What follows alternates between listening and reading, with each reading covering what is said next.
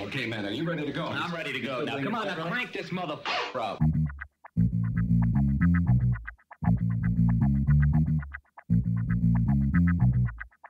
Break it down like this.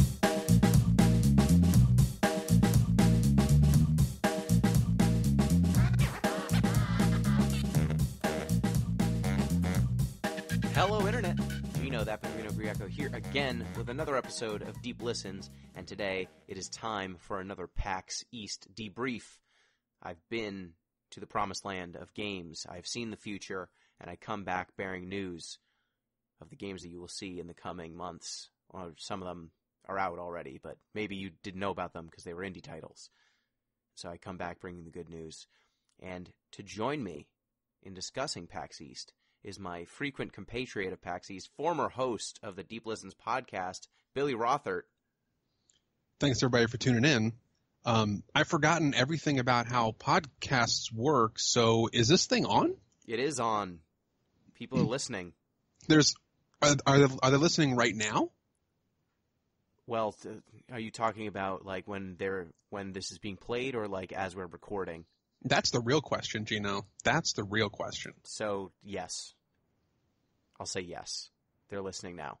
Sure. So, welcome back to the show. It's been a while. It has. How's everything been going? Honestly, like 2020 has just been kind of going my way.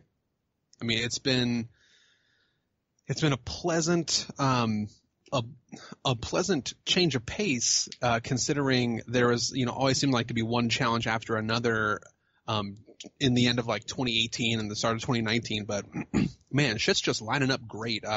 My business is really successful. One of my most, successful times of my business, and my master's program has begun.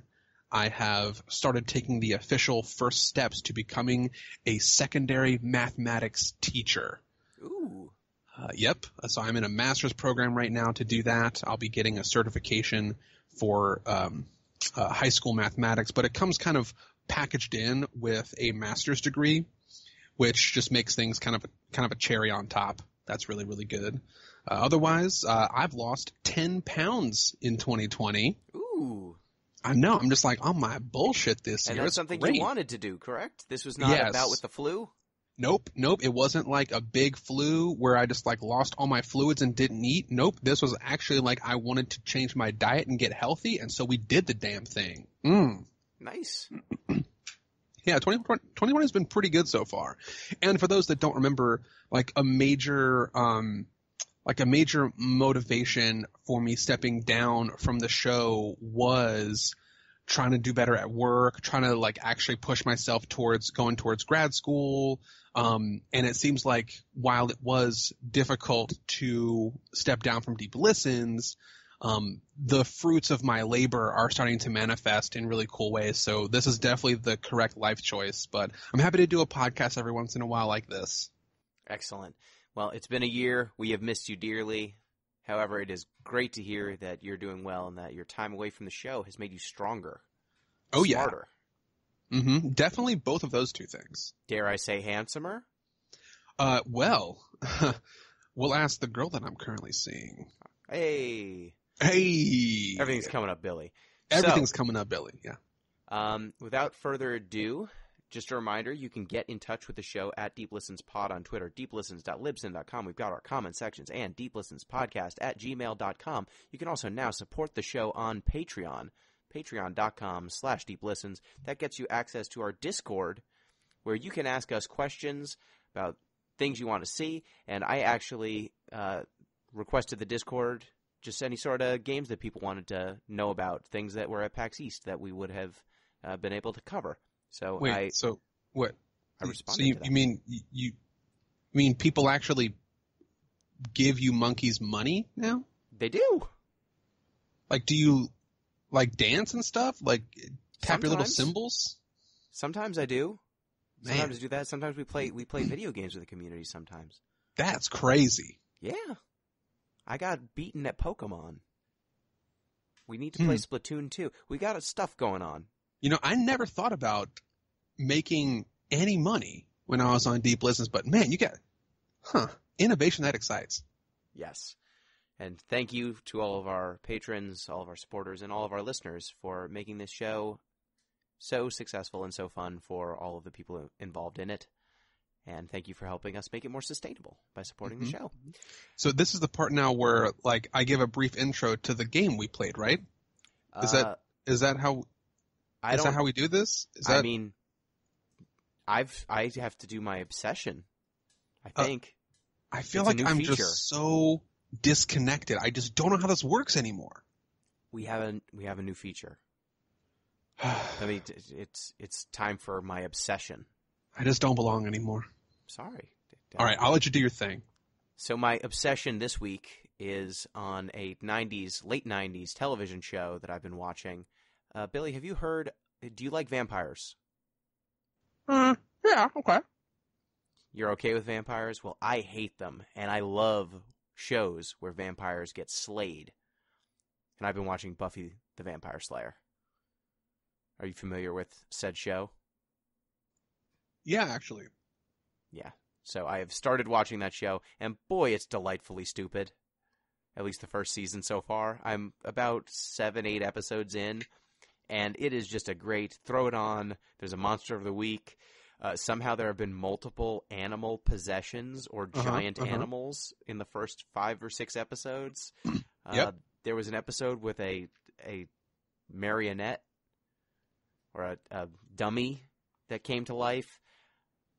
It's so early into the show, it can only go up from here.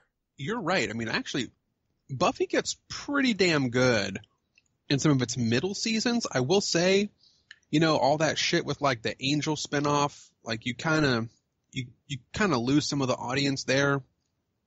But I'd say like middle of Buffy is some just real good quality teenage angst vampire drama.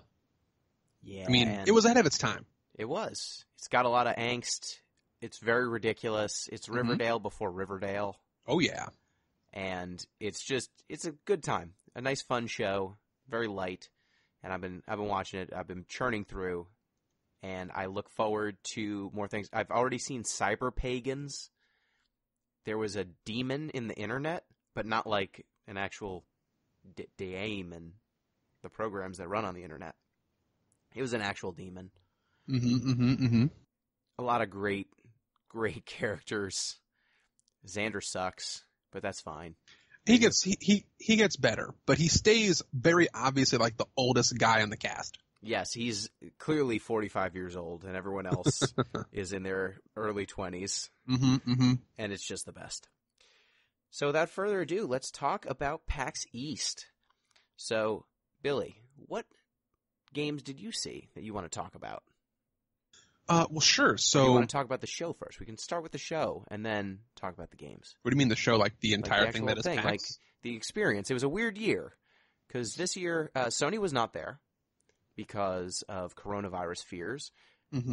Square Enix did not send any of their Japanese developers or Japanese talent, so their booth was still run very well, but it was just a slightly different experience. They usually have some of the devs from Hobby Japan and even sometimes some of their developers for panels from their Japanese offices, but there were a few different companies that just didn't send folk because of virus fears.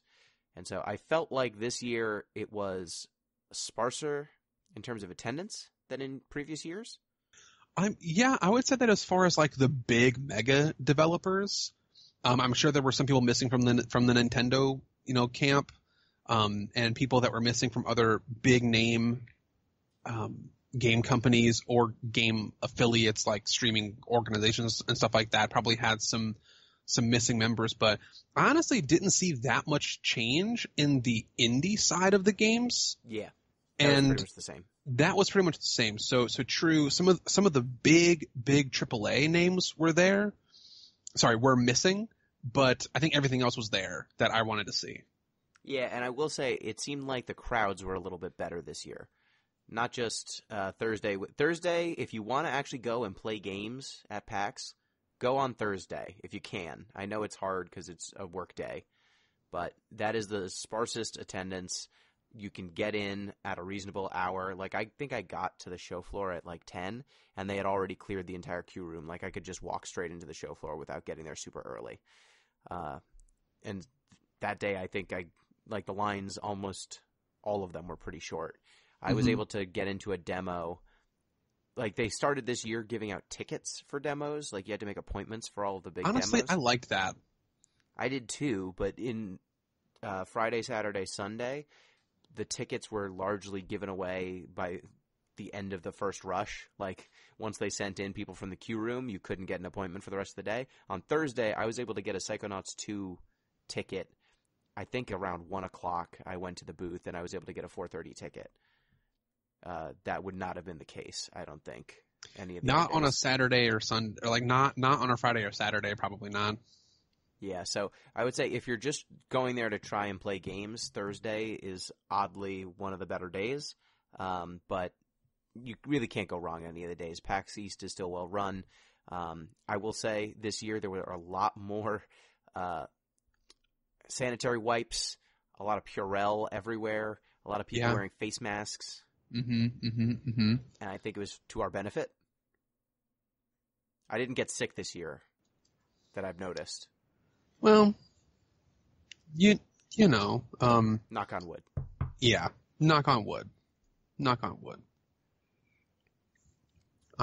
So yeah, I think PAX overall felt kind of the same to me. I didn't notice any major like things missing from my PAX experience. One thing that I'll take that back.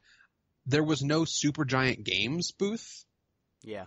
And that was, that is a group that I really, really enjoy seeing every time that I can go to PAX and see them. But that's probably the only large-ish developer booth that I didn't see. I mean, Supergiant, certainly no Sony, but they would still have a booth that would be in the main, like, expo hall, like a full-size booth as opposed to one of the smaller indie-size booths. Yeah, and it seemed like there was a lot more indie companies and some smaller publishers like Devolver Digital. I didn't see as many mid-tier single developers like Supergiant.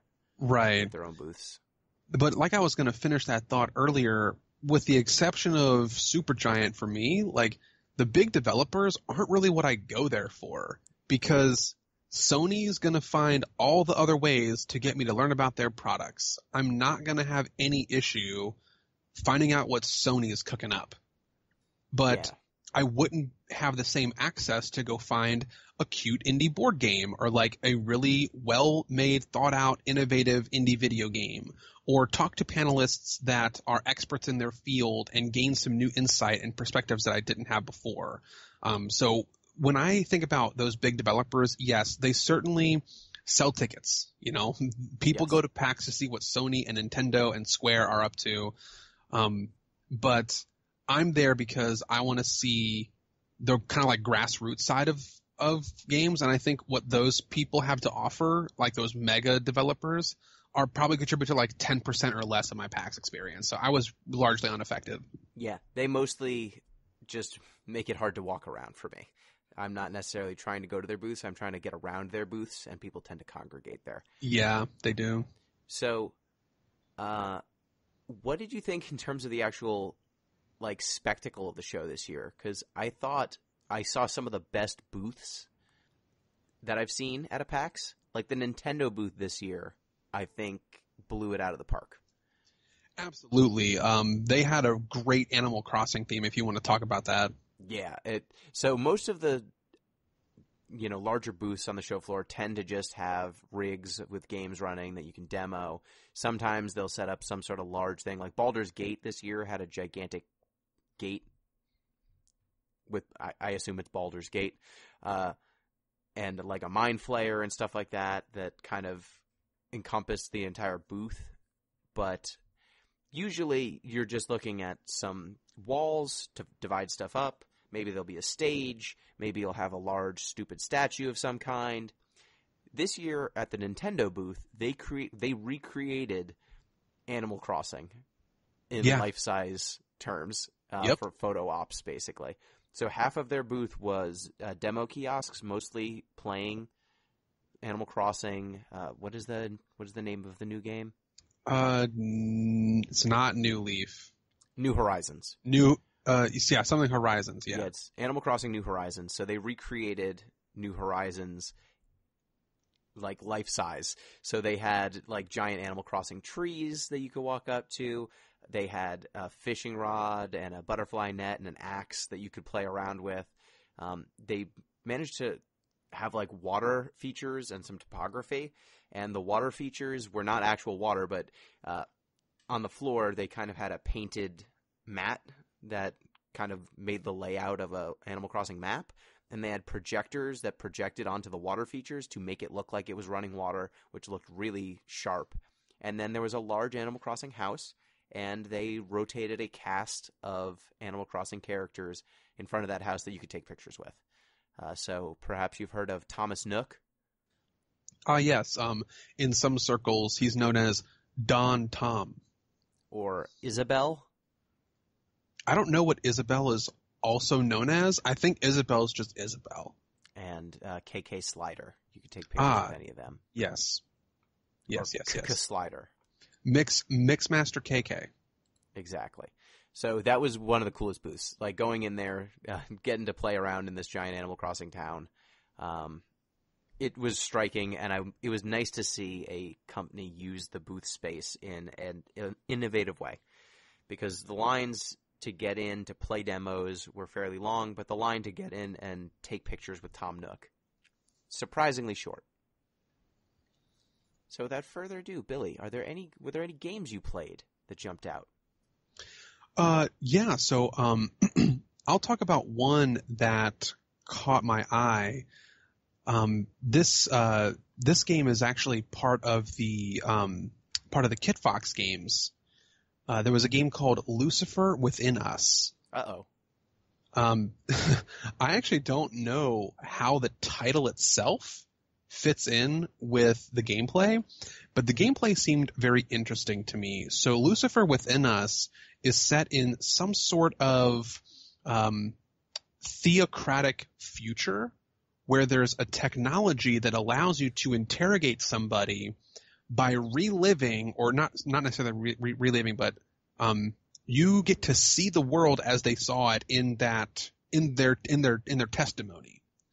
And so you can look for discrepancies in what they've said versus other people have said, but it's all in a continuous timeline.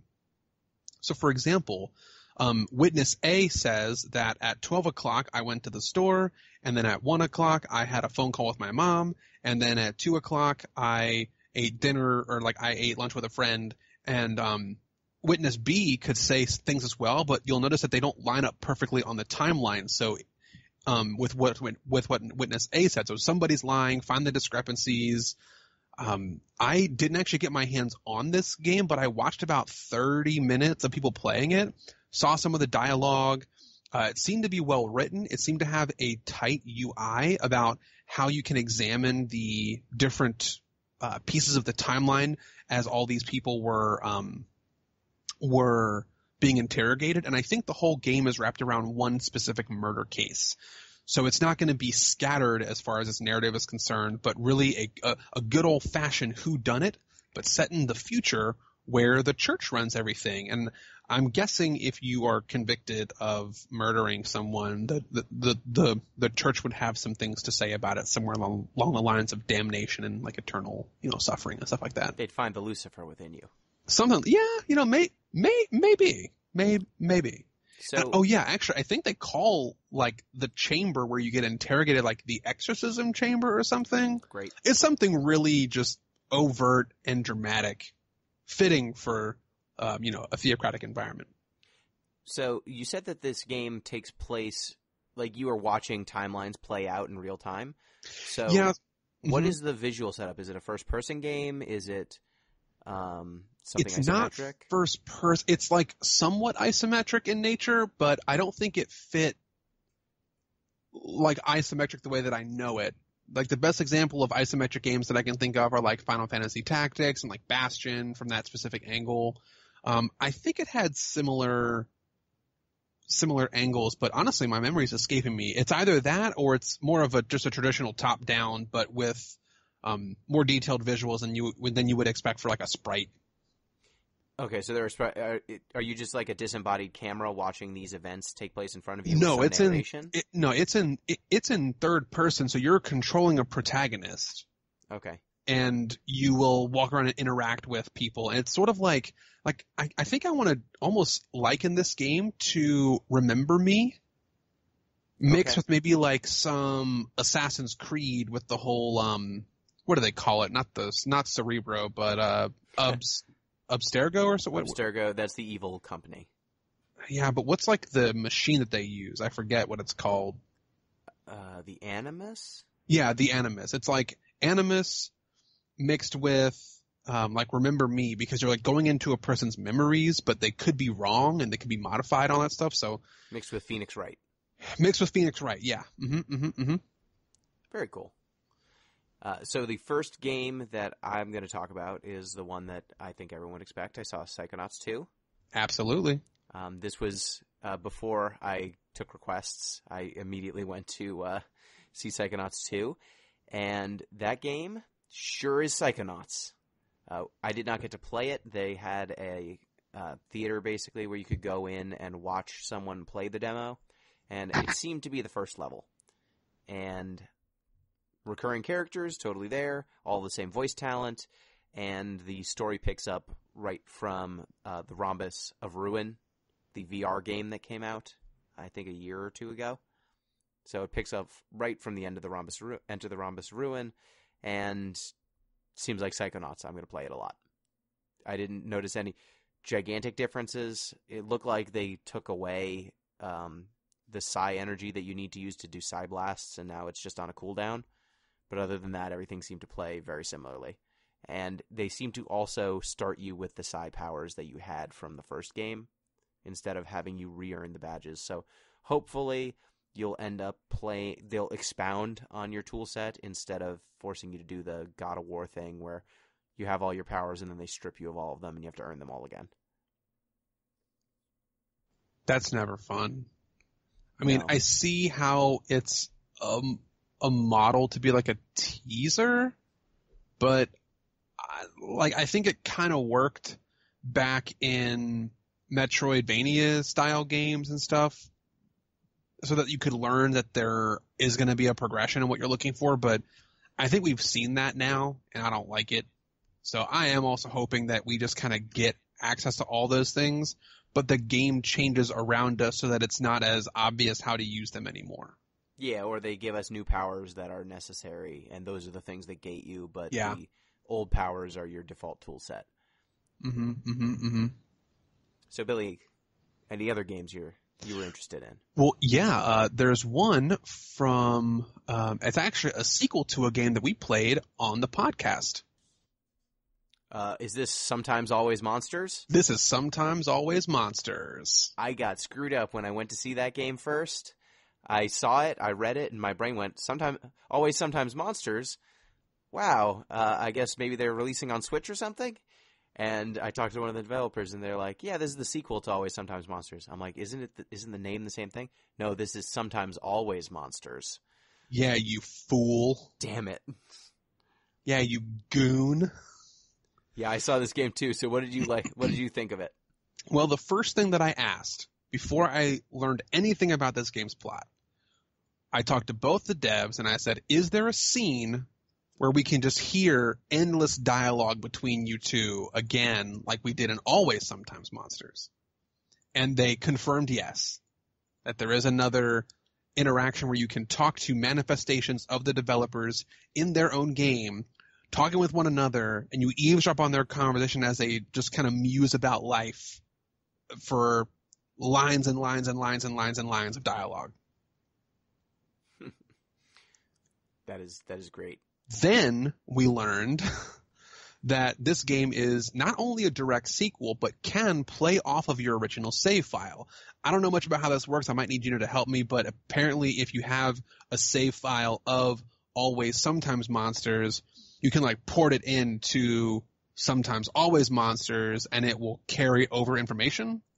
Yes, I think it'll carry over your character because remember you can select between several different characters at the beginning of that game. and I believe your love interest is somewhat I forget if it's the love interest or just some of your decisions will carry over. So you at least get some experience some sort of consistency there. But the main character in Always Sometimes Monsters is a author, and the key to that game was just a build-up. Like, you were broke, you were down on your luck, you were basically burning out a book advance, and you hadn't finished your book, and you were just trying to get across the country to go to your ex's wedding, and you wanted to kind of break it up because you missed them. And the progression of that game was working in a town, getting enough money to afford a bus pass, then you could take the bus to the next town, and you'd earn more money, move on. And the progression in Sometimes Always Monsters is the opposite. You are starting off as a successful author, and you are now on the downslide.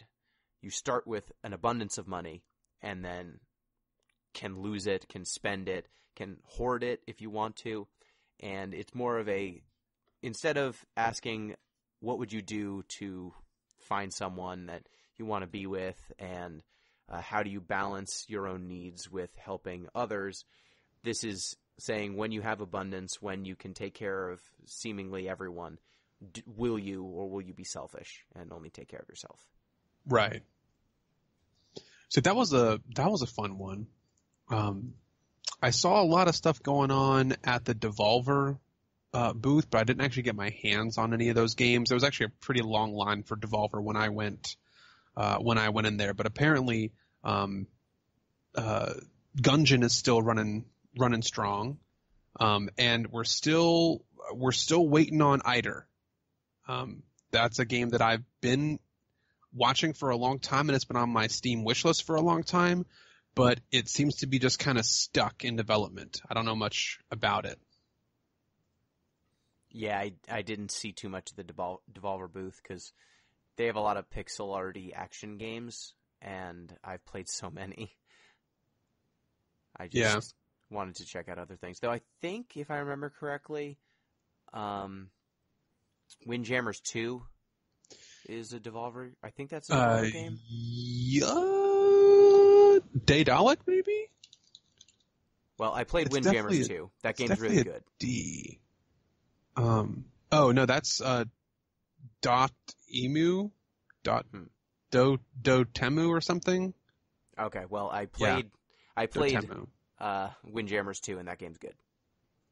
That game's still good. Well, Windjammers 2, like Windjammers 1, I thought was like kind of a sleeper hit. Like, I wasn't expecting that game to, I guess, be popular, but it was. I mean, I looked at it and I thought it was kind of simple, but like, hell, I mean, it did its thing. Giant Bomb is almost single-handedly responsible for Windjammers getting remastered and for Windjammers 2's existence. They played Windjammers 1 on stream so many times and kept asking people if someone would remaster Windjammers, which was a fairly obscure, I believe, Neo Geo game. So, over 20 years old. And eventually they tricked someone into actually doing it. Yeah, I guess that's how it goes. Windjammers 2, which is pretty damn good. They added more characters. There's more variance in the characters. They added some additional moves that you can do when you're throwing your frisbee. So one of the big themes that I saw, one of the requests that I got from the Discord was to play as much weird co-op shit as I could. And so I noticed in doing that there were a bunch of games that are overcooked butt, is how I would describe them. Yeah. There was one game, I think it was called Moving Out. They somehow got the Billy Joel license. And it is about overcooked, but you're movers. So you're picking up sofas and stuff, and you need two people to pick up sofas because they're heavy, or you need one person to pick up certain items, but you're all running around this house trying to clear it out as fast as possible, and hijinks ensue.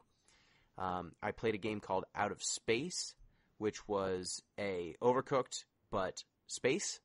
Yeah, So there's up to 4 players running around a space station. You need to use like a broom or a mop to clean up space goo. You need to take down aliens because they've overrun parts of the ship. But you need to like earn money and buy batteries to power the parts of your ship. And then you're kind of juggling your characters. Each can only do one thing at a time. So you need to cooperate. You know, one person's going to open the door, one person's going to walk through the door and clean. And you also need to juggle like some sleeping and eating so that your characters don't just fall down. Perish. It's not being useful. So that game had some procedurally generated levels, but it's mostly just designed for couch co-op. But one interesting fact about the game was that it's developed by a Brazilian company. So the entire dev team flew out from Brazil to show the game off. Cool. Tight. So that was pretty cool. The game played well. I think of the Overcooked likes that I saw, that was probably that and Moving Out were the two that were the most polished. I also played Tidy Up, which is Overcooked, but you're contractors. So, like, you're laying down carpet and painting walls and cleaning up goo and stuff like that. And that game was fine. It seemed a little bit less varied than the other ones. It didn't do as much with the formula. It seemed much more like Overcooked, but perhaps less depth. Do you see anything cool multiplayer? I actually I know that I saw a lot of games, but none of them really stuck into my mind. It was sort of a look through the indie booth and be like, huh, that game seems cool, but they didn't stick into my mind very much. Like, I spent a lot more time in panels and in tabletop this year, and so I really, really enjoyed the games that I saw. Those were the ones that I was probably the most excited about, was seeing new stuff out of Kit Fox Games. Loved seeing that Boyfriend Dungeon is still well on its way. Dang. I was looking for Boyfriend Dungeon. I saw a Boyfriend Dungeon standee, but I did not find Kit Fox Games. Yeah, I found Kit Fox. They were the ones that did Lucifer Within Us. And Boyfriend Dungeon is still coming along strong. Sometimes Always Monsters was one that I stopped and talked to them about. Obviously, Psychonauts 2. There were definitely some games that caught my attention. I was actually really looking through my notes, and I could not find the name of this game or the developer's name. And I could have swore I had it in like one of my business cards. So if I find it, I'll jump back up. But this is not the best podcast content. But there's game. There's a game that looked to me like XCOM, but it was much more about like building relationships with your squad mates as you go. It seemed to have a lot more like relationship development. So it's Fire Emblem. Yeah, I guess, but like it didn't play like a tactics game. It played like XCOM. Definitely run, duck for cover, resource management, as opposed to level up, grinding, party composition, magic, swords, and that kind of stuff. I always found XCOM and Fire Emblem to be of a piece. That and Final Fantasy Tactics, like those isometric strategy games. But if there's more relationship building between the characters, always good. And if you can find what the name of the game is, we can talk about it. Yeah, I'll dig into it, and if I find out later, you can just tweet about it or something. I don't know. So a couch co-op game, or this is actually a couch competitive game that I saw that really stood out to me, it's called No Time to Relax. It's available right now on Switch. And the game is a competitive life simulator. So basically you start the game, each of up to 4 players starts with a couple $100 in the bank. And the way that the game works is you are moving, you have a week, the game plays out in weeks, like each turn is a week. And you have to decide how you want to spend your time. And you are, going to get an education, you're working at a job, you could go to the gym, you need to eat, you need to take care of your character. And depending on how you spend your time, you will increase your money, happiness, education, and physical fitness. And those 4 stats basically govern your end score. So the goal is to maximize each of those as much as you can before the end of the game. But the one resource that is completely infungible, it's the resource that matters, is time. So traveling from your apartment to someplace costs you time. Being in that place and doing stuff. So like if you're working out at the gym, that workout time will cost you time. If you go to school, you're going to lose time when you're in school. You can spend time on working, and that will turn time into money.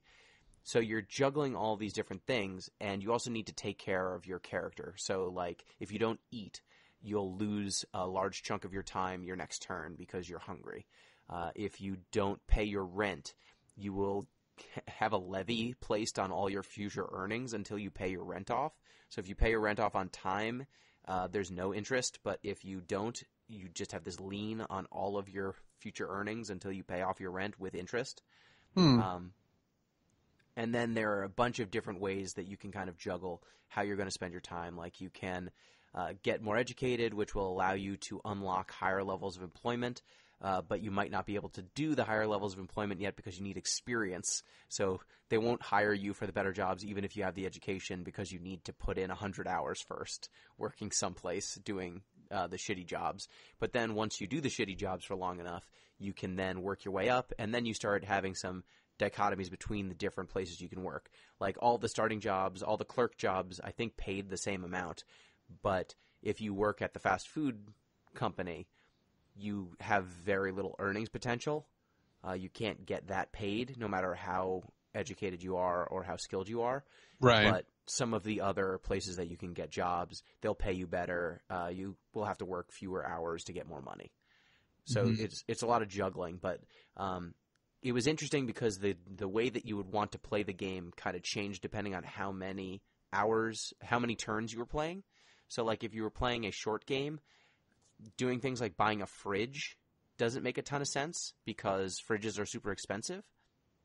And that's a huge outlay of money, which means that you're probably not going to be buying a lot of groceries because your groceries will spoil without a fridge. So you're spending a lot of time at the fast food place.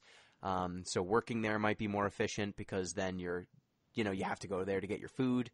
But then in like medium or long games, you want to buy things like fridges so that you're spending less money on food because the groceries are cheaper than the fast food. And the fast food also makes you unhappy and hurts your health.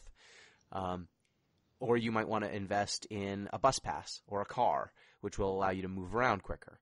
You can also like upgrade your apartment so that you've got nicer accommodations. The rent is higher, but you will get more happiness when you're in your apartment if it's nicer. So there's all these little trade-offs and little ways you can juggle. And it was a pretty quick game. Like you could play a short game in like a half hour, 40 minutes. And it seemed like a nice, interesting take on almost like I wouldn't say that it's quite Mario Party because there's no mini games, but it felt like a little board game. Right. I actually did. I didn't find that specific game that I was talking about before, but I found two other games that stood out to me, and one of them is actually very similar. It was called Otherside. That was another one that is similar in that XCOM vein, but it's very like dark and kind of horror based. I got to watch gameplay of it, but not get my hands on the controller itself. It looked really, really cool. That was just a quick one, but one that stood out to me that seemed more interesting. Although I think that other side game sounds really fun. I think I'd like to play another well-made game similar to that sort of turn-based strategy game. But there was a game called Spiritfarer that I saw, and Spiritfarer was by a company called Thunder Lotus Games, which is a great name. Super great name. Way into that name, yeah. So Thunder Lotus Games is working on or has released Spiritfarer. You play as a character named Stella, and you're kind of like operating the boat on the River Styx, sort of. So you travel from these islands, like around these islands, and you have to like make friends with the spirits of the dead, and you have to do like quests and stuff to make them like you or friends with you. So it had really, really sick artwork, like lots of cool use of of color, and I guess the correct word for this is like shades and hues. They would like pick a color motif, and then it'd be not monochromatic, but like similar to that. It would be very theme based, and I'm a sucker for some good aesthetic work. So that game seemed like it had some interesting stuff going on as far as its art style and some of its gameplay mechanics, like becoming friends with spirits as you ship them across to the underworld. Is it a lighthearted take? Are we talking Beetlejuice here, or are we talking? No, like yeah, it seems like it's pretty. It seemed like it was pretty upbeat. It seems storybooky. That's how I would describe it. But again, that doesn't actually take it away from dark. It's not Beetlejuice. I'll just say that. It's not Beetlejuice. Maybe it's Grim Fandango. No, because it's not. It's not even dark like skeleton-y. It's more. From what I saw, it just seemed more like artful and beautiful. Like not everybody's take on the afterlife is black or bleak. You know, it was more. I don't know. How does it compare with Flipping Death? Fuck. Remember that game? I successfully forgot that game. No. Flipping Death was cool, but it was cool because of its ridiculousness. Yeah. I just wanted to remind you that Flipping Death exists. I had forgotten about Flipping Death. I didn't hate Flipping Death, but I packed that away into the box of weird Deep Listens podcast games that I had to play that I won't interact with ever again. Well, speaking of weird games, though these maybe you will want to interact with in the future, I played some games from the Sokpop Collective, so SOKPOP Collective. They are a game developer collective that is Patreon funded, and you can also buy their games one-off, but they basically allow you to subscribe to a service that every two weeks they release a new game. And the games vary in length and genre and style. The game I played was it was like hockey, but with animals. So it was 2-on-2 hockey, and the different animals had different hockey sticks and different lengths and different properties. And that was fun. It was just a good time. Like, I used a duck at one point, and the duck was the fastest and also could kind of dribble with the puck. You could just keep the puck connected to your stick. Then I tried playing as a snail, and the snail had a longer hockey stick, but was super slow, but was more powerful swinging. You could be a snake, and the snake could hit the puck with its tail and with the hockey stick. So that was a fun little goofy thing, but it seemed like they had single-player games, they had other couch co-op games, a lot of little games, but all of them seemed well-made and interesting. So if you want some value, potentially, like a lot of games, all for a relatively modest price, maybe check that out.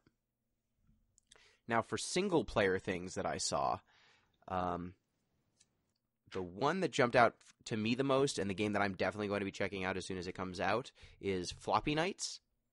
I don't know if you saw that game. No. So it is kind of a deck-based strategy game. So think like a grid-based tactics game, like a Final Fantasy Tactics, except it's not isometric, it's completely 2D. So it's just a grid laid out with some terrain and stuff, but all of the units that you make are cards in a deck that you have. So you draw a hand at the beginning of every turn. You start every battle with one unit placed by default, and you get to decide where it's going to be placed. There's kind of a zone where you can place your units, like in XCOM. And then from there, you're drawing from your deck, and you have a set pool of energy that you can expend every turn. But you can use that energy to play any number of different cards. So, like, there are cards that allow your units to move. There are cards that allow your units to attack. There are cards that place new units on the board. And then when you place units, the units will not only, have attack and defense stats and movement stats, but some of them will also generate cards that will go directly into your hand or directly into your deck. So you want to roll out units not just to increase your combat efficacy, but also to gain access to their special cards that make your your squad more powerful.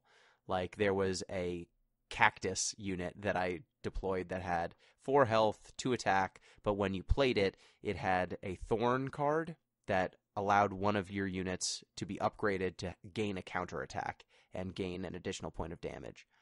So it showed some interesting promise, I think, because if you've played like Slay the Spire, and that's a game we recently checked out for the podcast, I really like deck building games, and this seemed to blend 2 genres that I really enjoy both.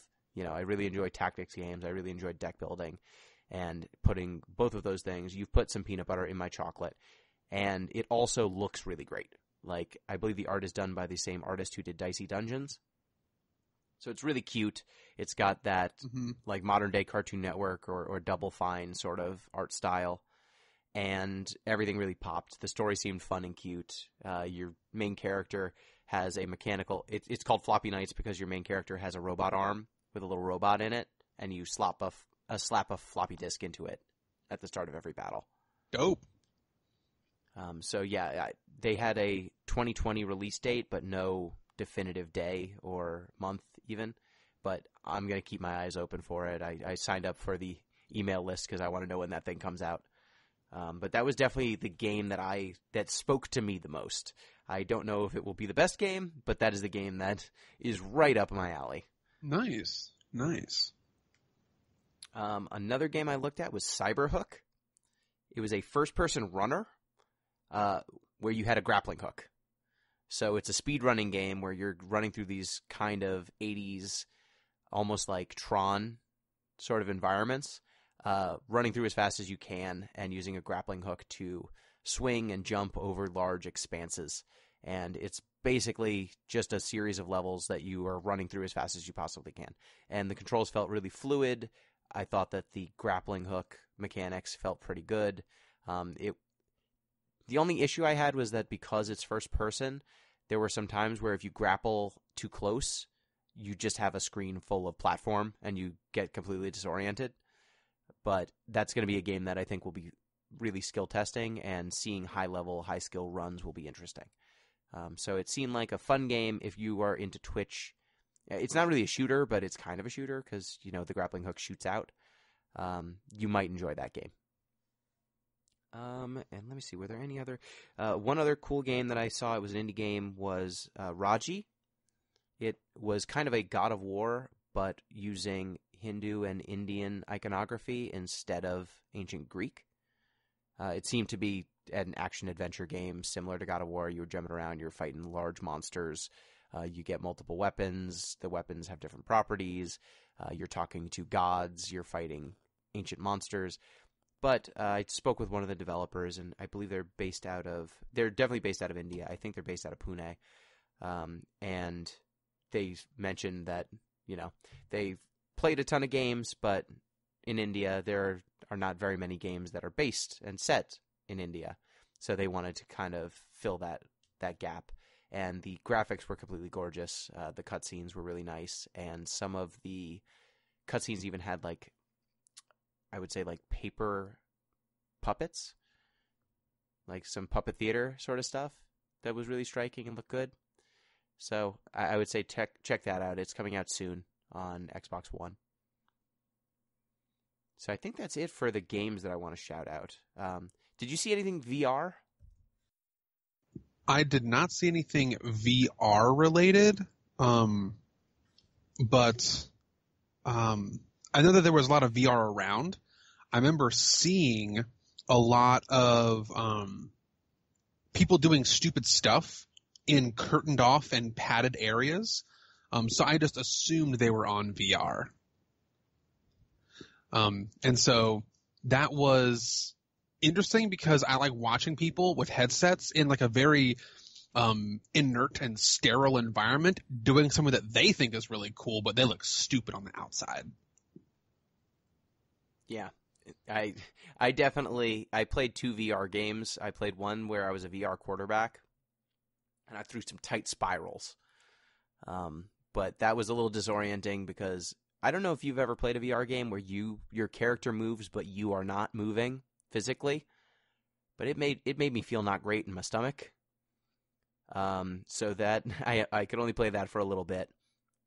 But I played a game called Area Man Lives that was pretty fun. It was a pretty unique concept. The conceit was you are a radio DJ in a, kind of boondock sort of place. Like you're kind of out in the sticks and you're, just doing your normal radio show. And you have a listener who thinks that you're talking to him through the radio, like him specifically, and thinks that the things that you are doing on the radio station is sending him commands and signals for what he should do in real life. And he keeps getting himself killed by following your commands. So there are about 100 ways for him to die by taking your instructions as you're putting on your radio show, and only one way for him to live. So the game is to try to figure out what the correct combination of things to do is to get this man to not get himself killed. But you're interacting with the game. You're just in a radio studio. So you're like playing different records. You're reading out news when news comes in. You're trying to put on your show, but you're also trying to make sure this guy doesn't get himself murdered. And in my version of the game, I was not able to save him. He broke a car window with a hammer and then got run over in retribution. Tight. It's kind of run-based. Like, you're going to keep replaying the game, fiddling around with this tool set, and trying to get this guy to save himself. Well, I actually did find the name of that game that I mentioned earlier and the dev company. I was digging through like the business cards and like the flyers and stuff, because when you're walking around PAX, people just kind of hand you flyers and stuff. Yes, but they do. Yeah, so it's not quite Times Square people trying to give you their rap albums. No, not quite. But it's close. Mm-hmm. What So was this game? the game was called Element Space, developed by Blowfish Studios. And the reason why I found them is because of another game that I saw that also caught my attention that was called Kung Fu Kickball. Kung Fu Kickball is described, I'm just like reading off their pamphlet, described as a team-based fighting sports game where the best ball kicker wins. Punch, kick, and headbutt your way across the field to slam the ball into your opponent's bell and rack up points. Look, this game may or may not be good, but I just love the fact that there's a Kung Fu sports game, because let me just say, Shaolin Soccer was a great movie, and anything that's even adjacently close to that has my attention. Excellent. I did find one last game flyer that I wanted to talk about, and this is my last one because I went through my whole stack. It was a game called Panzer Paladin. Ooh. Panzer Paladin, I also got to watch but not play, but it seems to be a Oh yeah, I saw this game. Yeah, it was like an action. It was like an action platformer where you are in a battle suit, and you're supposed to be fighting all these weapons and like demons and stuff. But you take weapons from enemies as you kill them. You then beat them over the head with their own weapons. If you want to cast magical spells, you break the weapons, and so you have to get a new one. And so it seemed like a kind of action-y, platformy game where you're sort of encouraged to not just like go a build or go a route, because you're going to limit yourself by not having access to all your abilities if you don't destroy your gear and have to re-equip stuff. Yeah, it looked like a Mega Man game or like a Castlevania, like that style, but it also seemed to have some light, I wouldn't say RPG, but some light inventory mechanics, because you're stashing all of these weapons that you're murdering dudes for, and then you're expending them to do specialized attacks. It looked cool. It looked like an NES game, but obviously graphics upgrade, musical upgrade. There was a surprisingly large presence for it. I had never heard of it before. Yeah, and you know what really caught my attention was the pamphlet. Did you take one? I did not take one of their pamphlets. The last time I took a pamphlet, I ended up in... We're not going to talk about it. Okay, I'm in real time texting you right now a picture of this pamphlet, and tell me if you think this says anything about Panzer Paladin. Okay, you're gonna think that I grabbed this pamphlet from some kind of like gag box of like horribly made, like airplane info directions style, like direction sheet on how to like throw weapons and attack and shit. It's honestly one of the dumbest things that I've seen as a game pamphlet. So I almost kind of want to do this live. I'm waiting for the text. I just texted it to you. We'll see how long it takes to load in real time. Real time. We're doing it. We're doing it live, guys. These bits are hitting satellites. They are being beamed down to my phone. Oh, downloading. Yeah. So I'll just say I opened up this pamphlet before I actually. Okay, here's my like progression of how this game interested me. I said Panzer Paladin. That just sounds cool. Sure, I'll take a pamphlet. I opened it up and I said, "What the fuck is this game about?" And then I looked at the actual game and I was like, "This has nothing to do with what this pamphlet is talking about." But now I'm interested in the game itself. So that's how they caught my dumbass. This pamphlet's incredible. Wait. So the top line, so I can't emphasize enough that these people look like an airplane instruction manual. It is. Poorly drawn people colors. Doing stuff. Yes, but like the top one is a man with a sword cutting a guy. Then the second one is a woman with a sword throwing it over a guy's head. Third one is a man with a sword putting a sword into a stone. And then the last one is a guy breaking a sword over his knee and then lightning coming down with his thumbs up. 2 thumbs up, baby. And then there's a section that says eject. This is the best one. There's a pregnant woman just cradling her baby belly. And then panel 2 is her being unzipped like a suit. And then the third one is a tiny baby with a whip. Like an Indiana Jones whip. Just emerging out of the torso. Good work, Panzer Paladin. The game looks nothing like this. So, from what we can gather, yes. They had a good marketing budget. The top line, I think you never actually said it, though. What did it say? I didn't. Oh, did you not see the top line? Okay. The top line, it says, safety procedures during demon invasion. Step 1, attack. Then it had all this, all the panels that you described. So it tells you that there's attacking in this game, weapon throwing in this game, checkpoints. You cast spells by breaking weapons, and then if you eject from your mobile suit, you're, I guess, slightly less well defended. Like this, but you have a whip, like this baby unzipping from this woman. Yeah, that's upsetting. Great work, pamphlet person. Can we talk about tabletop or like panels or whatever now? Yeah, I'm done talking about games. Tabletop. I played a lot of Final Fantasy trading card game. They finally had the support that I wanted. Billy, how many years has it been since I have been going to that booth saying, "Man, I hope they get some sort of Final Fantasy presence"? Too many years, Gino. It's either been 2 or 3 years. The first time I went, they actually had a large like GP on the same day as PAX East, and I didn't leave the show to go compete in a tournament that I'd get waxed in. Then last year, I was able to do gunslingers against some of the Japanese devs, and I, at that point, was okay at the game, but not very good.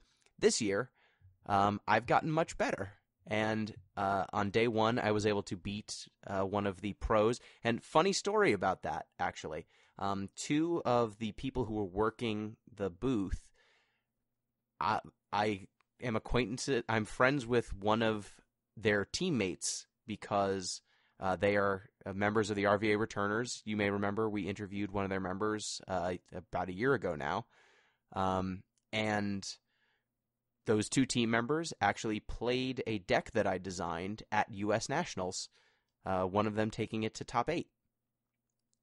And we had never met. They found my deck from an online local tournament that I was in, and then they tried it in their locals and just trounced people. And so they took it to nationals. It did pretty well. So I got a chance to actually meet them, shake hands and everything. So that was cool. I beat one of them and got some promos out of it. Then on Saturday, I entered a sealed event and won that as well. So I ended up pretty okay on Final Fantasy stuff. And then to complete a playset of a promo that I wanted, I played again and lost.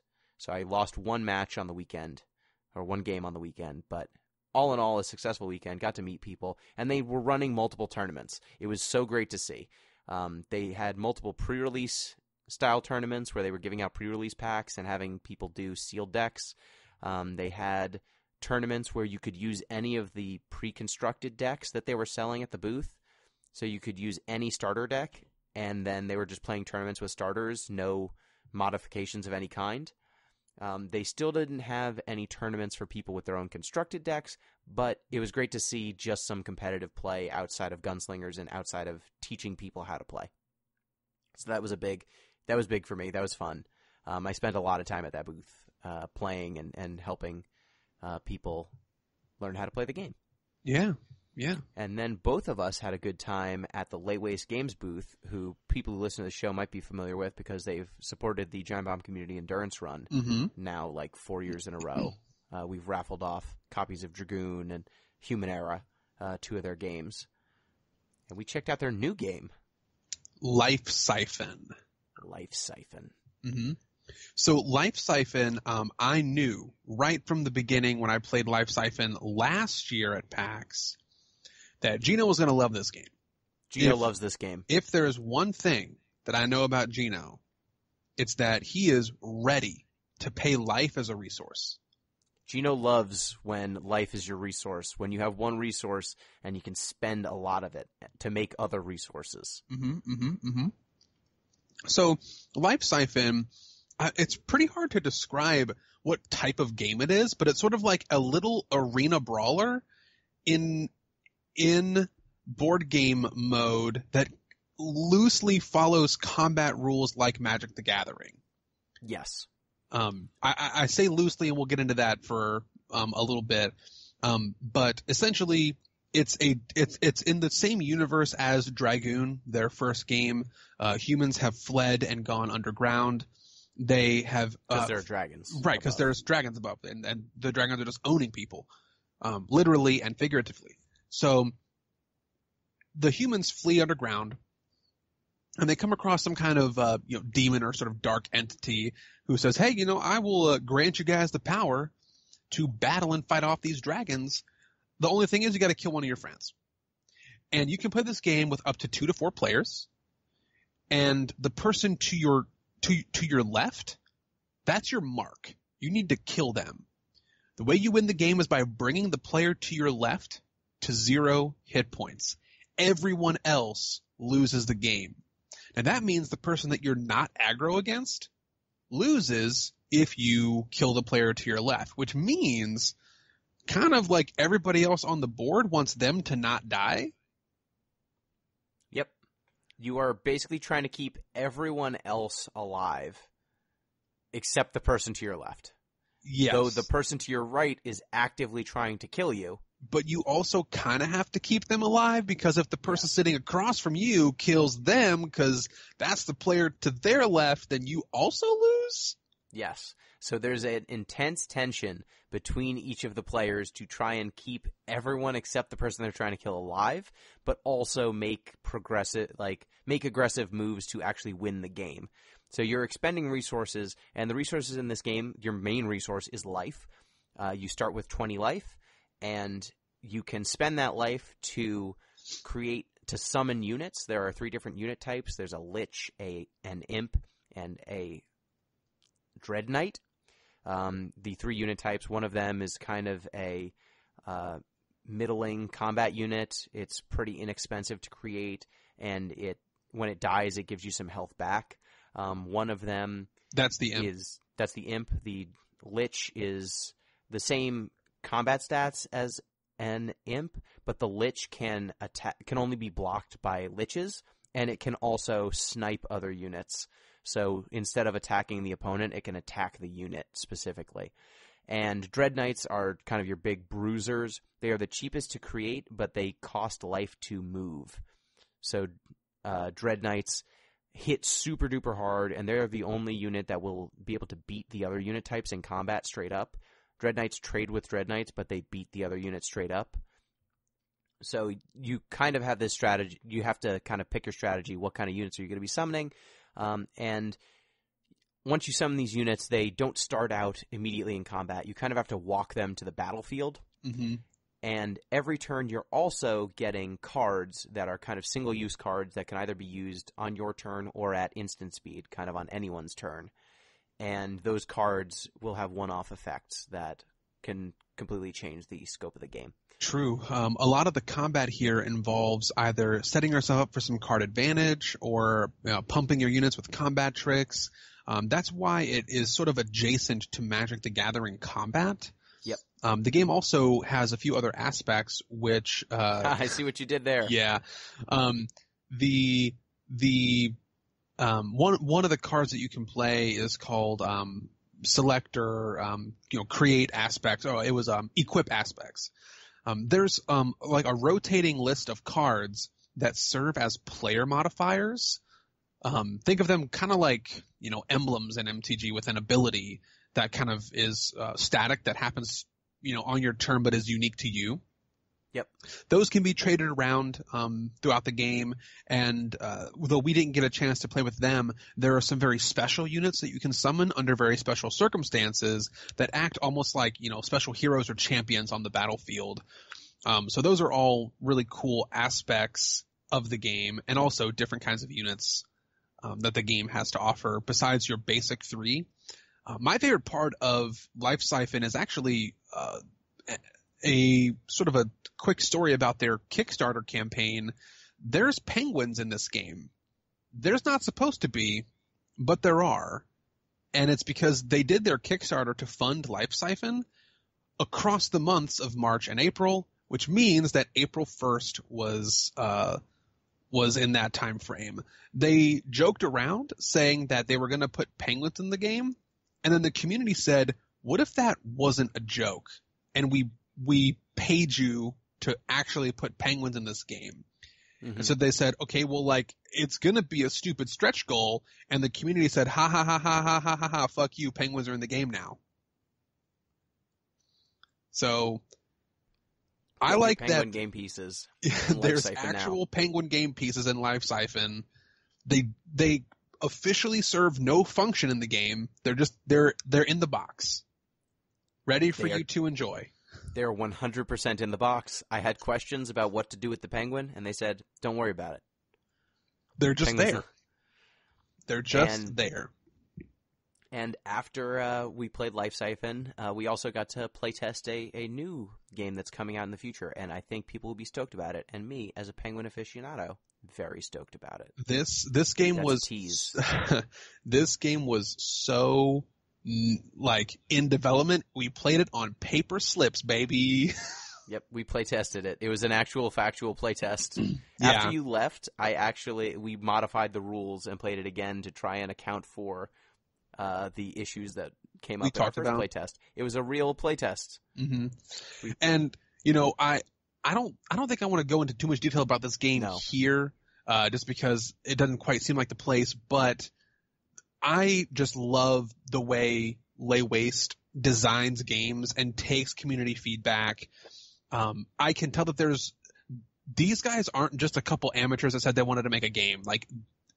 The team, they've been doing it now for years. Yeah, they have definitely been doing this for a long time. I can see their mind working through the problems that other people wouldn't think about. And it's so cool to watch this company develop board games, because I think they're doing stuff that's just different. I don't see games like the Lay Waste games people make. Yeah, and it's so great because they've been supporting the Community Endurance Run for years, and it's so great that I legitimately enjoy every single one of their games. I don't even need to feel weird or guilty about, hey, they're supporting us, we should really say nice things. No, I want to say nice things because I love all their games. I've played all of them. I own all of them except for Human Era, because Human Era, I tend to not have enough people in a room to play a hidden information game like that. But I will be buying Life Siphon. I didn't have enough room in my backpack to pick it up. But it's nice. Like, they've supported our event, and also we really enjoy their games. Yeah, they're just cool people all around. There was, jumping to a new game, there was one that it was, I would describe it as an unassuming game that really caught my attention, and I will probably be using this in some sort of educational capacity at my business with my math students. Cool. The game was called Crystalo. That's a cool name. It is a cool name, and it had cool pieces and cool gameplay. So Crystalo uses similar rules to an older card game called Set. If anybody's ever played the card game Set, they'll realize that, or they will remember that you're looking to make groups of 3 that either are all the same in some characteristic or all different in some characteristic. And so the actual game Set has something like, I don't know, there's like dozens of different combinations of how to make a set because there's 4 different categories of characteristics. In this game, they brought it down to just 2 different characteristics, essentially crystals that have either a number assignment or a color assignment. And you gotta match them so that they're either all the same color with all the same number, all same color, all different number, all different colors, all different numbers, and all different colors, all same numbers. Those are the only 4 ways you can make a set. Anyway, getting too much into the details here. What's neat about this game is that they added a cool, like, kind of fantasy story element to it. They line up these 6 cards that have an image of these, like, cool creatures from mythology, like an ice wolf, a fairy, like a phoenix, a firefox, all kinds of cool elemental-based creatures. And as you create sets around these orbs, you unlock and free them. These creatures have been trapped by an evil black dragon. Not again. No. And so as you're laying down these cards, you're slowly but surely freeing all of these creatures by setting these beautifully carved crystal pieces on the cards themselves. Once you free them all, you get an opportunity to go after the black dragon by doing like a phase 2 of the game where you play a shorter, smaller version. Here's some of the characteristics that really stood out to me about this particular board game. So you sort of like kill the first 9 cards in the game. You just like deal them out into a separate pile, and you don't get to play with those. You play the game without them until phase 2. This makes sure that each game is a little bit different. You shuffle up and then you play -9 cards. So there's a good variety. Every game's a little bit different there. Once you go to phase 2, you take all the cards that you've used to free the creatures. They're all expended now. If you have any cards left, great. You add those to the 9 cards that you put off to the side. That's your only resource to defeat the black dragon. In phase 1 of this game, you have to just draw a card and play it immediately. So the order's kind of determined. In phase 2, you can lay out all the cards in front of you and mix and match them and redo it if you want to, because you have far fewer resources to work with. I'm thinking about this from a very like growth mindset game, pattern recognition game. It's fun. It's colorful. I'm honestly going to start playing this with my kids at work. But when I talked to the relative of the person who made the game, she was there as kind of an ambassador. Her name was Emma. She was the ambassador for the board game that day. I got really into the game and started asking questions about how certain rules interacted. And in some cases, they didn't actually have a well-defined answer for it. Which is okay, because I think it left the game open-ended. And you can sort of modify the rules based on how you want the game to be played. And the game itself is not designed to be adversarial. It could be played as a one-player game. You can just play it by yourself as a one-player game. You could play it with friends if you wanted to by having people have maybe small hand sizes and you take turns. You could play it adversarially if you have 2 copies of the game and they have their own creatures to free, and then perhaps like you're battling each other as the opposing black dragon. Like, this game has a lot of potential. And I was talking with the developer, or I should say the niece of the woman who made it. And she's like, wow, this sounds like we didn't realize how much potential this game could have if we just wrote another page in the rule book. Cool. And I mean, I don't want to talk about a game's rules that don't exist, but the fact that the game itself, just as it is in the rule book, functions well, but simultaneously leaves so much modification and house ruling that could add multiple layers to this game. I'm really excited to play this with kids and play this at a table with other grown-ups. Great. So that sounds great. That sounds like a good teaching tool. Mm-hmm. So, did you have any panels that you want to shout out? Because I went to Pat Bear's anime panel. I went to the improvised postmortem and Let's Rank It, but I didn't do too many panels this year. Okay, yeah. So I had a couple panels that I went to, but I'm really only going to talk about one in particular. I love the panels at PAX. That's one of my favorite aspects of this whole event, because I can talk to the people that make the games that I like, or talk to people that are experts in their field that have such Expertise? expertise and insight on the game's community, or the art or the music or what have you. And this year I chose to go to a few less panels than I have in years past. But the one that really jumped out to me were the education panels that I went to. There were 3 panels that I saw that all had education aspects. One was called Beyond Hit Points, Healthy Behaviors in and around games, that talked about like how specifically like students or people, even adults can make sure that they're playing games in a healthy way, or like looking out for behaviors in how people play games. The other one was called The Player is Evolving, Using Games to Foster a Growth Mindset.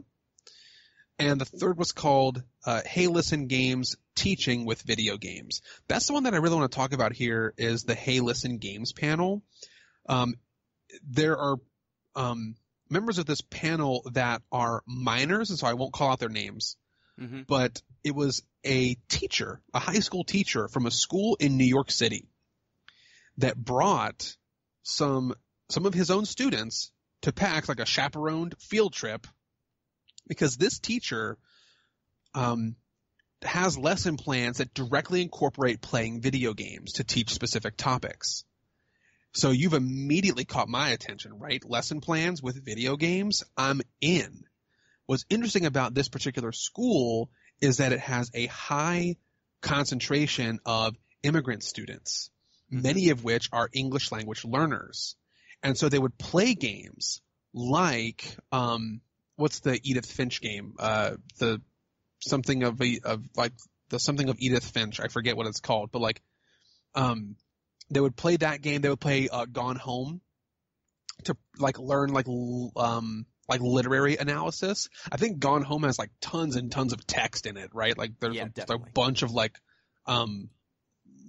newspapers and journals and stuff that you can pick up. Yep. Well, for these English language learners, that was kind of tough, but it was part of their class assignment to like explore the narrative of Gone Home. They would play Celeste in their like advisory class to talk about growth mindset and like handling failure, handling stress.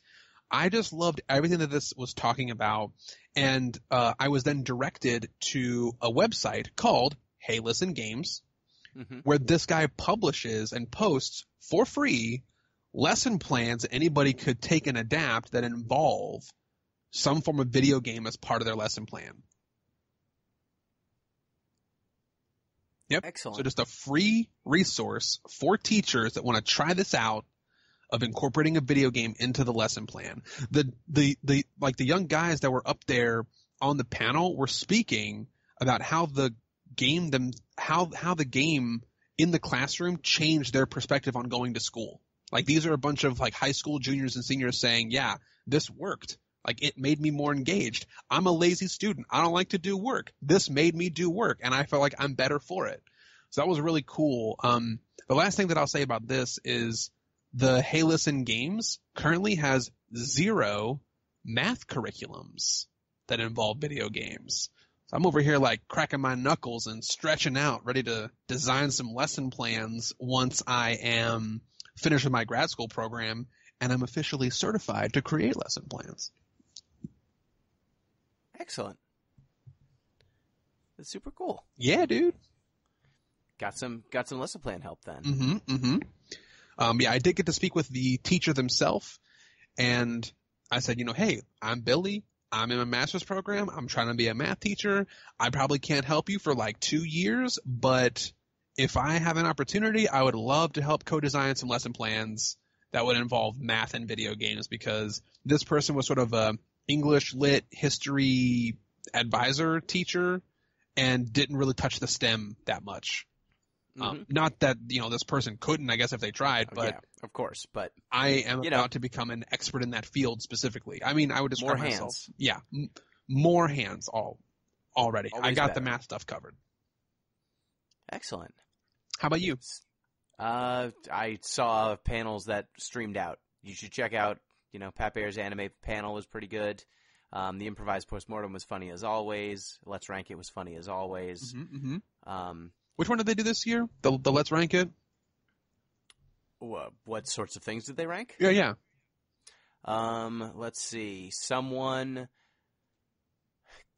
4 years ago wanted them to rank Turn on the Fog Machine, which was a reference to a League of Heels tragedy that didn't go well.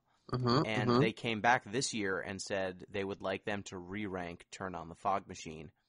So instead, they ranked the hubris of someone to come back 4 years after their shitty idea was ranked lowly the first time to appeal the ruling. It ranked 1 point lower than his original joke. And after being ranked that, he said, I'll see you in 4 years, which I've never felt so threatened. All right. That was pretty good. There was someone who... there were some rankings that just made no sense. Just like people had bits. Someone played a song. Like it was called like truck music or something. It was a beat made out of like car sirens and honking. Sounds good. And the beat was really bad and didn't go anywhere. Like at first everyone was bopping to it, and then there was no drop. It just kept going, and so they ranked it very poorly. There were a few good ranks. Nothing. The thing that ranked the highest was someone came up and said, well, no. I mean, there were a bunch of like good. I would recommend someone check out the panel. I think it was recorded. And if it wasn't, check out the Let's Rank It panel. It's always a good time. All right. I think that's all I've got on PAX East. It was a good show. I'm learning. I'm not trying to get there at 8 in the morning. I'm not trying to get in the queue line. Yeah, fuck that. Showing up at like 10:30, getting in. There's like no lines at that point, and then I'm having a fine time because the indie games are what matter. There was just one last thing that I wanted to hit on, and it didn't fall into the category of panels or tabletop or video games, but music. I had the opportunity, the amazing opportunity, to watch the Supergiant Games concert perform. It was hands down the highlight of my PAX this year. I'm a big fan of Supergiant Games, as are you, I'm sure. But we got to see, I believe the gentleman's name was Austin Wintory as the conductor of the Supergiant. Yeah. So that they were of Journey composition fame. Yeah. Was the conductor for the Supergiant Games orchestra. Darren Korb and Ashley Barrett, who are the Darren Korb is the one who did all the sound design for Supergiant Games, and Ashley Barrett obviously is the female vocals for characters like Zia in Bastion and Red in Transistor and so forth. And it was just amazing to watch those people perform live. The very last song that they did, they did music from Pyre, from Hades, from Transistor, and they actually didn't do any Bastion music until the very, very last song. And the last song they said, hey, you know what? Like, if you know the words, we'd love it if you guys sang along with us. And hearing 1,000 people sing Build That Wall and like Setting Sail, Coming Home, like whatever that one is called, I believe, Zolf's theme, hearing 1,000 people like hum along with Ashley Barrett and God, I just lost his name, Darren Korb, was amazing. I mean, I had a tear in my eye. It was wonderful. But yes, Austin Wintory is the person who did the music for Flow and Journey. Mm-hmm. Yes. Yeah. Yep. He's the composer for those. I think he won a nominated Grammy. Yep. Nominated Grammy for Journey for best score. So that was honestly like the best experience. Probably the worst experience was right afterwards, but I'm not going to dog on Supergiant Games too hard. But it's honestly like a benefit and a curse, because they said, hey guys, we're going to like sign some posters and stuff. There'll be like some merch out of the theater if anybody wants to stop by. That's cool and all, except they didn't anticipate the entire auditorium going to line up to get posters and merch signed. Like, I think that they thought people would kind of like dip out because it was getting kind of late. Maybe some of the true like hardcore fans would stick around, but no, like every single person got in line when we were there for 3 hours. At the end, they said, hey, we have to cut the line because the building is closing. And just like everyone has to leave, including the people selling the merch. That made some people kind of upset because they felt like they weren't really given an opportunity. And it was partly because they just didn't expect the mass of people to come out. So a lot of time was wasted just like getting people in an efficient line. Now this was resolved because the folks over at Supergiant saw that this was kind of a goof, like, oh man, like we weren't prepared for this. And anybody who was sort of turned away without getting an opportunity to see them was given a copy of the PAX exclusive poster that they wouldn't have been able to get elsewhere. Cool. That was really cool. And I feel like that was them recognizing like, hey, we love that you guys love us, but oh man, we didn't expect this. And now we're just doing our best to make everybody happy and feel good. Later, we had another brief opportunity to get posters signed, and I was there the second day. I did get my poster signed, and as far as I know, everybody who went there the day two to get their poster signed got their stuff signed. So it was all happy ending for everybody. It just took like 2 days and like 6 hours of waiting, but the fans got what they wanted. And my poster is currently being FedExed to myself from PAX so that I get yet another autographed Supergiant Games poster added to my wall. And so that sort of cherry on top was like the best PAX experience for me. That concert just floored me. I don't think I'm ever going to have as cool of a connection to a video game franchise as that moment in the Supergiant concert. That's awesome. Well, hopefully they'll do that again, because that was a cool event. I couldn't stay long enough to watch it, but it looked super good. I will say it is official, as made official by the lovely Ashley Barrett, that as far as them doing these kind of Gamescom shows, the title of Best Sing-Along was held by London, and Ashley Barrett made it official. And if anyone's contesting it, I took recorded video evidence of that. Maybe I shouldn't have, but I do. Of her saying, you have officially surpassed London in Best Sing-Along. So PAX East Boston 2020 is, to date, the best audience sing-along they've had. Excellent. Well, I think that's it for PAX East then. That's it for me. Yeah, I don't have anything else. I don't have anything else. So this has been another PAX Report. Reminder, if you want to get in touch with the show, you can do so at DeepListensPod on Twitter, deeplistens.libsyn.com. We've got our comment sections, and deeplistenspodcast@gmail.com. You can also support the show on patreon.com/deeplistens. Thank you, Billy. Great to have you back. Thanks, everybody, for tuning in. Yep. I'm going to go ahead and get back to working out, eating healthy, killing it at my job, and being a full-time grad student at the same time. I'm going to get back to playing video games and talking into this microphone. So thank you, listeners. Till next time, peace.